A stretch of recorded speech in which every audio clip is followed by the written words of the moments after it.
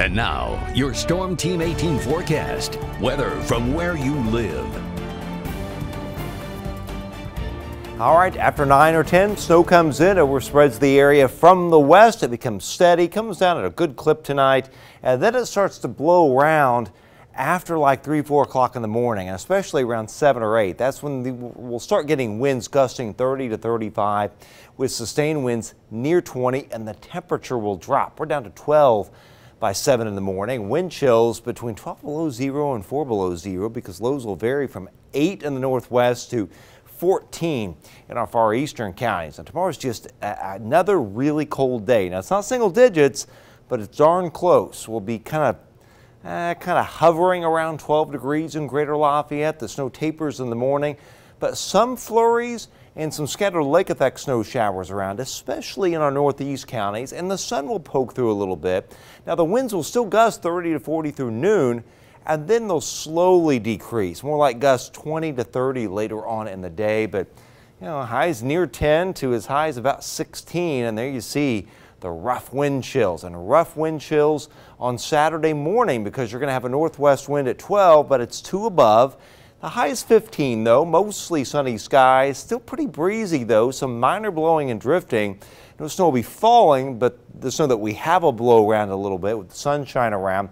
Look at those wind chills in the morning. That's why we've got the wind chill advisory up for Friday night and Saturday morning, and then by afternoon they're closer to about 0. There is future cast. Again, we're okay at 7:30 and 8, but here we get into 9 and the snow races in 10:30, 11, midnight.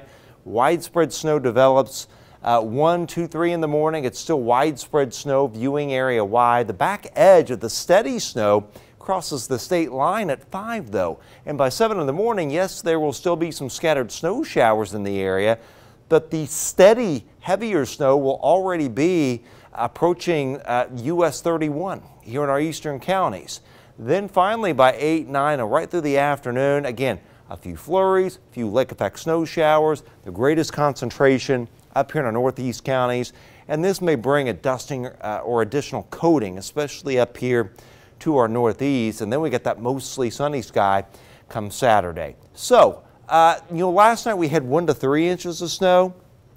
Now it's like 1 to 4, and since we're closer to the event, we're able to better detail that 1 to 4. So we've got a 1 to 2 Kingman, Ladoga, down towards Newmarket, and also Covington. Now Attica, Romney, Frankfort, all the way northward, and this goes all the way to Kewanna and Medaryville and Kentland.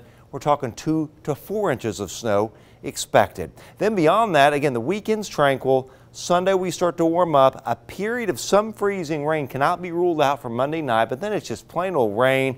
Multiple rounds of rain, some drizzle and fog next week. This is Thursday, and even next weekend's gray with some drizzle and fog around, but it is much warmer. And I think from Monday through Friday of next week, around an inch to as much as 2 inches of rainfall can be expected. But look at the low. We got to get through this, though. It's a 2 Saturday morning. It's a 4 below 0 on Sunday morning, but it's 25 in the afternoon. The wind picks up. Freezing rain Monday night, then to rain, and then warming up. We're in the 40s, even around 50 degrees in the area, and that continues right into next weekend.